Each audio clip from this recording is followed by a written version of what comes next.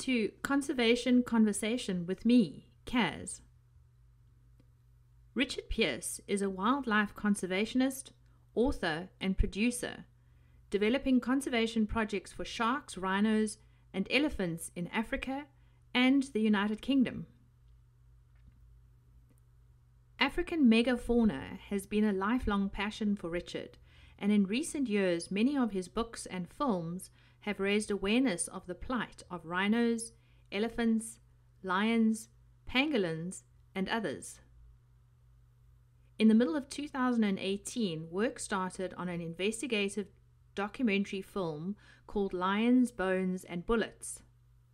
As part of the investigation, Richard spent time in Southeast Asia to understand the lion carcass journey once it has left South African shores.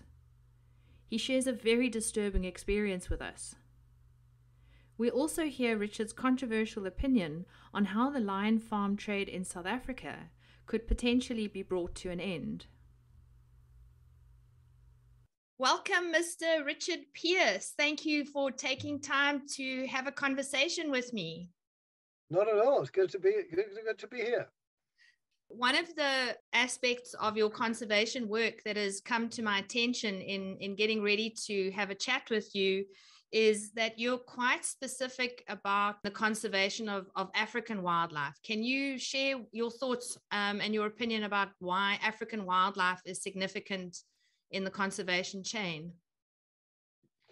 Yes, absolutely. I think if you say wildlife to people all over the planet, it's highly likely the image that will come to most minds is going to be one of the iconic African species.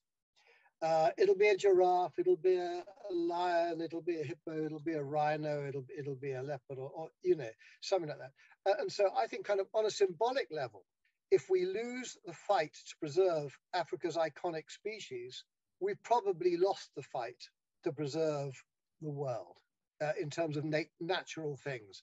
And so that's why I picked it, apart from the fact that these are amazing animals, I'm in love with them all and blah, blah, blah, and etc. But I truly believe that we've got to save the icons, because if we lose the icons, and a terrifying specter to me is that Africa's wildlife will end up still being kind of wild, but in like lots of Jurassic Park type setups all over the place, dotted around. So you'll be able to go to relatively small private reserves and you'll still be able to see these animals. But is it real wild? What's happened to the wilderness areas of the continent that we so desperately need? So that's why African wildlife. Okay. And I think there's one species that sort of kicked off your series of books that you've written. The first book was called The Poacher's Moon and dealt with rhinos. That's right. That was the first in a series of 6, which was rhinos to elephants, back to sharks, to orcas, to lions with Cuddle Me, Kill Me, yes, and then to pangolins. Okay. And what triggered that is I came across the case of 2 particular rhinos that had been particularly brutally poached, and they'd had their horns chopped right out of their faces, right into their nasal sinuses. And they were called Higgins and Lady. And the fact they were called Higgins and Lady, I think, I thought was really rather cool.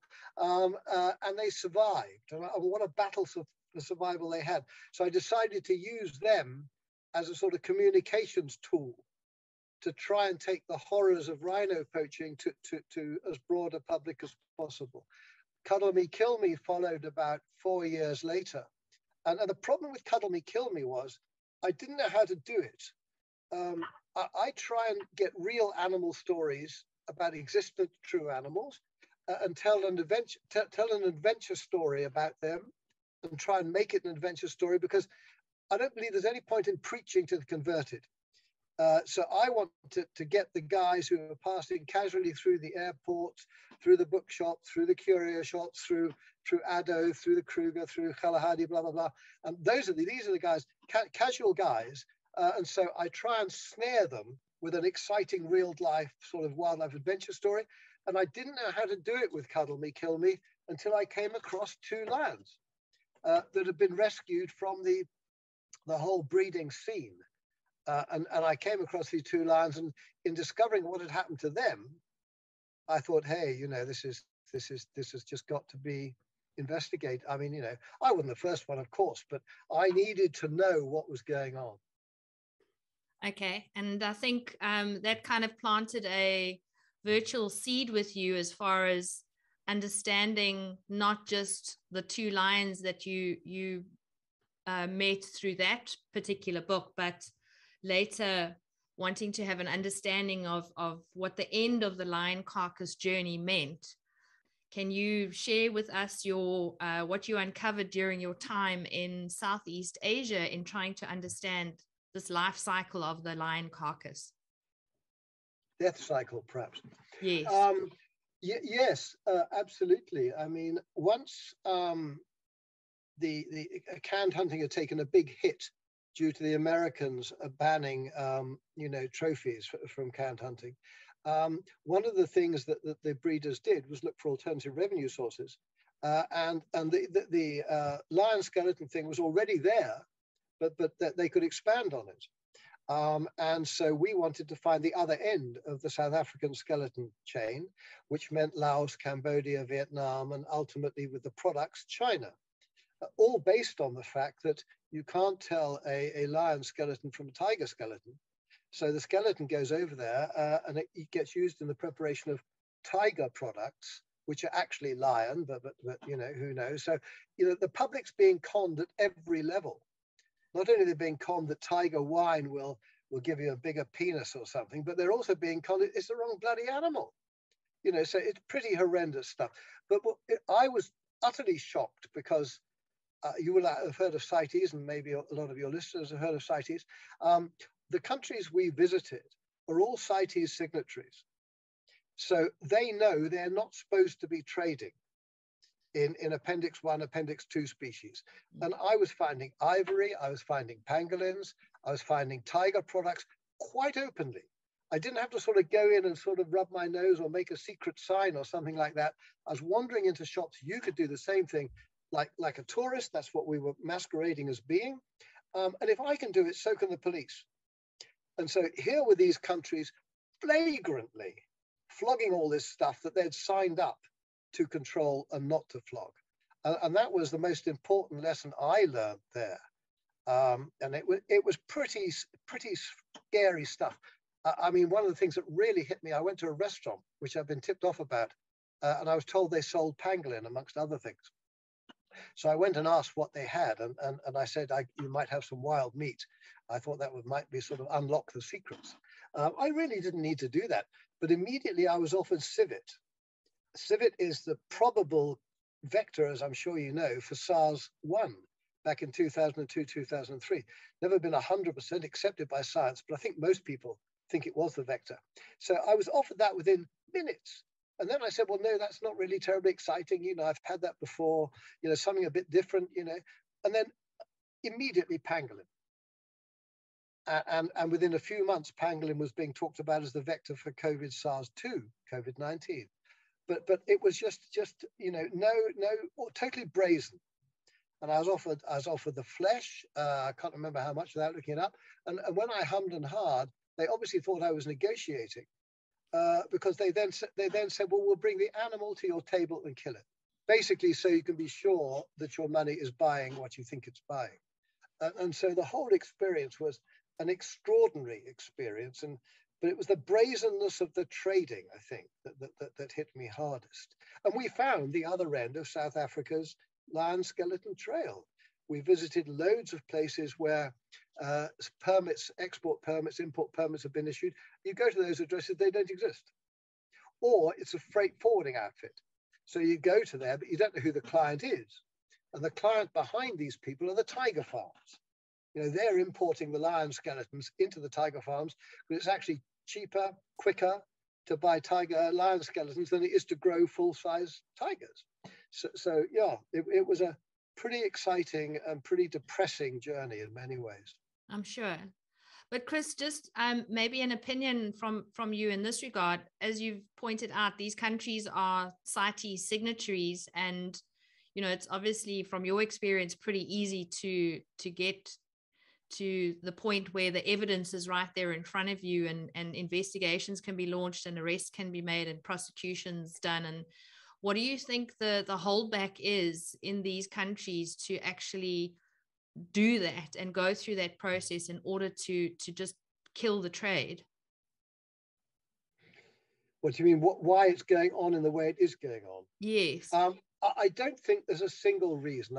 You've got corruption, you've got inefficient policing, you've got really a lack of will as well. They may have signed up to it, but things like traditional Chinese medicine are extremely potent parts of their culture, irrespective of whether a lot of these products do any good or not. And most of the animal products probably don't, but a lot of the plant products actually do. So you're fighting a whole load of things, but it can be done, I believe. And one of the reasons I think that it should be able to be done is that if you go to the biggest consumer on the planet, which is China, you can't go there today. I think, we're all in trouble. It's pretty isolated, etc. But in theory, they can do things that other countries can't. It's a state-controlled system. So if the Chinese government decided to put their mind to it, they control all the media, they control the TV, etc., etc., etc., and that they could change people's minds pretty quickly. Yes. So I think we can deduce from that they haven't really put their minds to it. There isn't really, it's not on their agenda.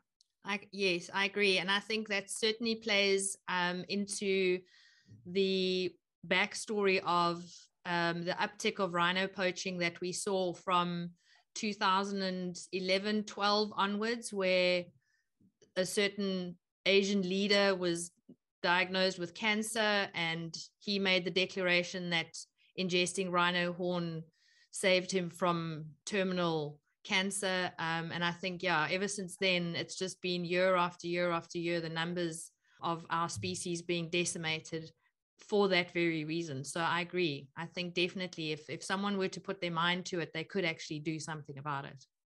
Well, that particular guy, that we're talking about, did a massive amount of harm. But that's also moved on, because rhino horns now become just as much of a status symbol. Yes. In terms of ownership of a thing, an ornament on your table, a bracelet or something or other. It's part of the whole status thing if you're a young Vietnamese. I mean, they're the big consumers, really. We can do without that sort of thing.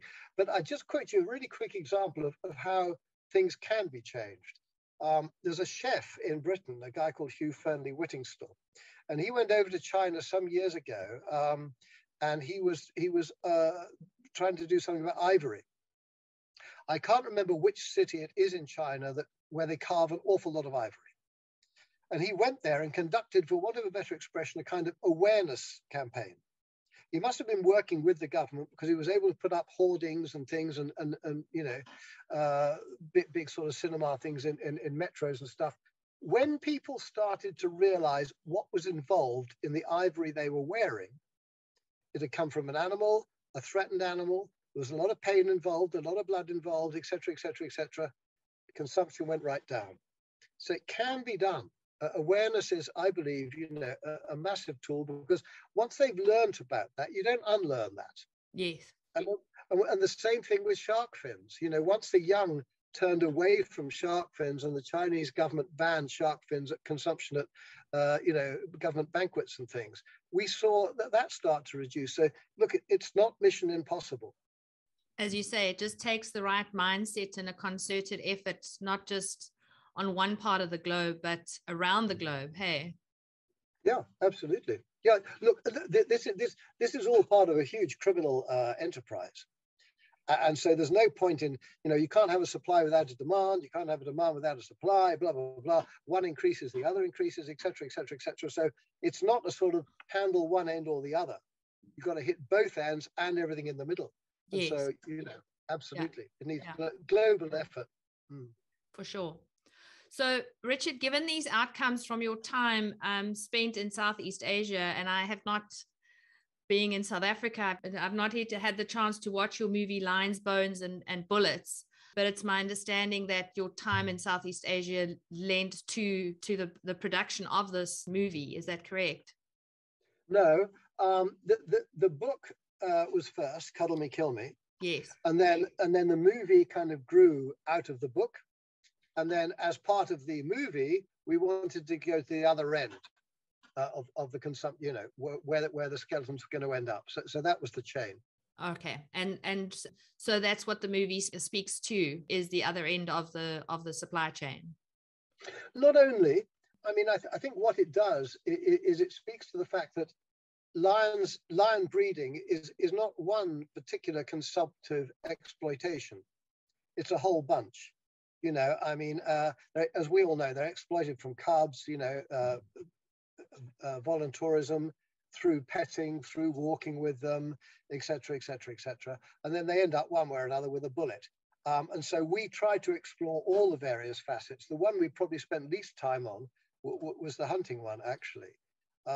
So we tried to explore all of them, but definitely the bones was probably the major one that we concentrated on. Yeah. Can we speak about Minister of Fisheries, Forestries and Environment, Barbara Creasy, specifically her draft white paper wherein there were recommendations made of a voluntary exit offer being given to lion farms around South Africa. The draft paper was made available for public comment. The deadline was for the 8th of September, and I think it was since extended to the 26th of September. Yes. Today is the 18th of October. Do you know of anything that's happened between the 26th of September and the 18th of October? Are we getting anywhere? The answer is no, I don't. But I mean, that's not a big passage of time. I would hope that they've collated everything they've collected, and we're now, you know, moving towards the next phase. Okay. And what do you think the next phase should look like? I'd rather look at that in a different way. Okay. I'd rather look at that in terms of getting ready to head off what I see as the big threat. What these guys are doing is perfectly legal.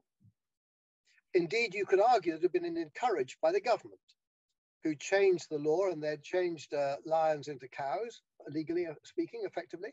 They'd applied to CITES for export permits for skeletons. So in a way, it's almost like a government-sponsored industry. So I think I'd like to look ahead to what happens when Minister Creasy's things go further down the track and the inevitable legal challenges come, which have derailed this whole thing before.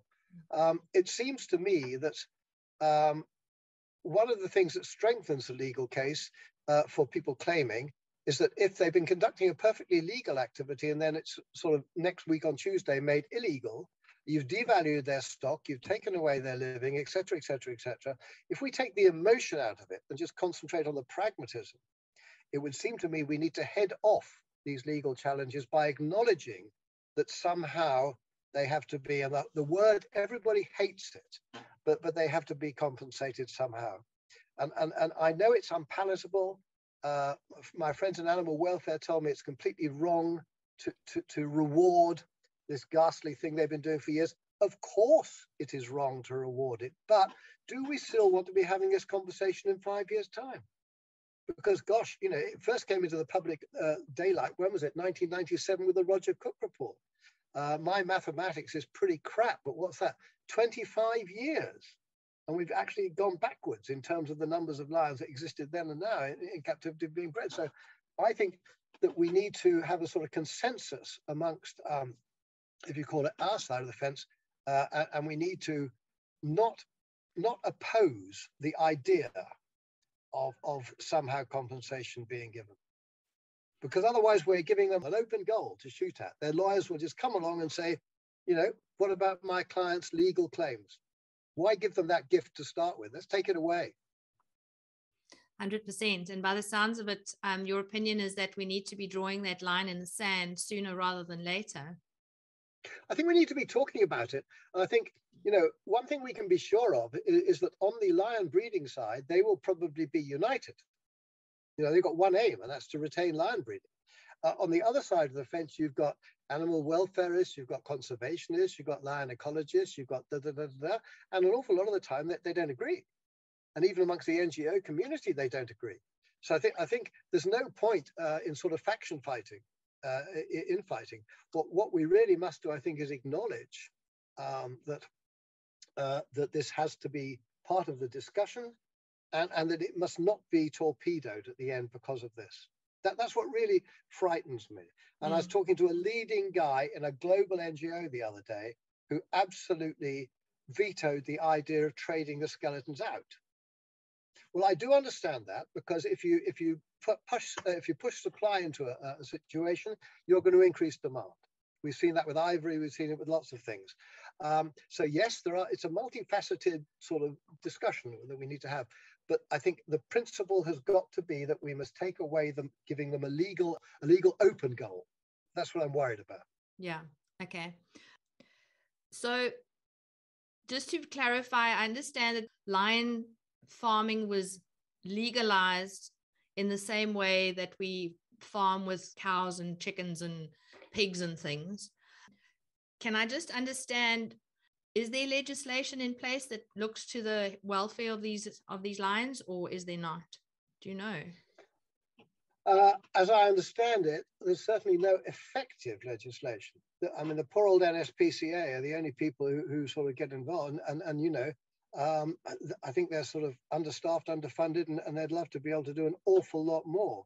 And then you've got funny anomalies like tigers.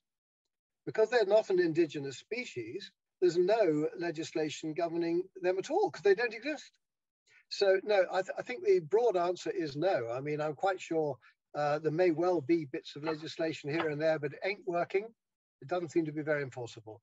The NSPCA can go and they can confiscate, they can do various things, but certainly the animal welfare aspect has got to be one of the big things of any phase-out situation, because first thing you need to do is visit all the farms, conduct an audit of how many animals, see how healthy, see which ones need to be euthanized, have a total, audit of the whole situation. That would be the first thing. And then making sure the animals that didn't need to be euthanized were kept healthy and happy as possible would have to be part of a phase-out. Yes. Okay. Who do you think would foot the bill to make sure that the remaining lions from these breeding facilities are kept happy and healthy, obviously until their end of life in a natural sort of environment is what's possible? Where would you see the funds for that exercise coming from? A certain amount certainly can be raised around the world.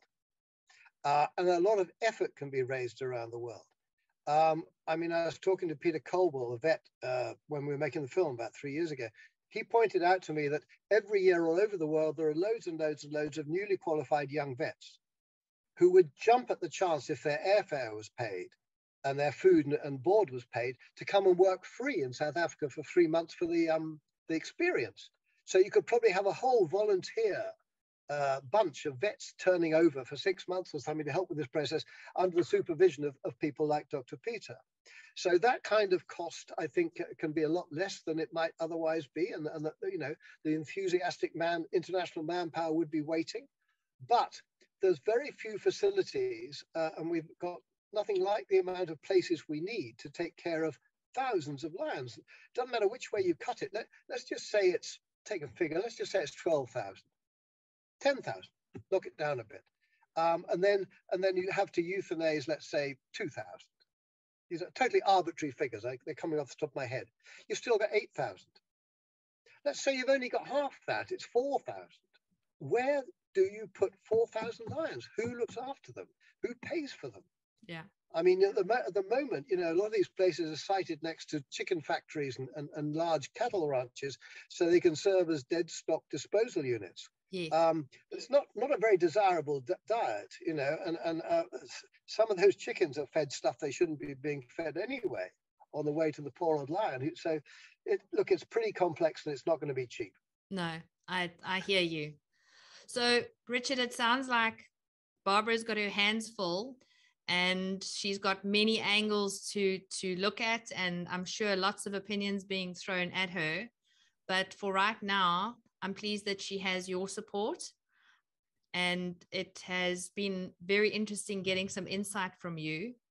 So thank you very much for spending the time. we tried to approach the making of lions, bones and bullets as a neutral piece of investigative journalism. And it was difficult because we all knew what was going on. If we've succeeded, and I don't think we've wholly succeeded, but we've succeeded to a degree, I think it could be quite a powerful tool for Minister Creasy to have in her briefcase, because it is a pretty neutral piece of work, and it's all absolutely true. There's nothing invented. It's all what has happened, is happening, etc., etc. So I just hope that our film can contribute towards shining a light onto this whole thing and helping the process. Well, thank you. And I'm very excited to have an opportunity to watch it. And maybe once I have done, I've got a little bit more insight of my own, and you and I can meet again and continue the conversation. That would be fun, and I'd love that. All right. Richard, we have run out of time. Thank you very, very much for joining me. And I look forward to having another conservation conversation with you. Cool. You keep well. If you would like to learn more about Richard Peirce, his books and films, please see the link in the description. Thanks for taking the time to listen. We hope you'll join us in our next conservation conversation. Just a quick shout out to the Original Music Shop, also known as Tom's, for assisting us with our podcasting equipment. You guys are awesome.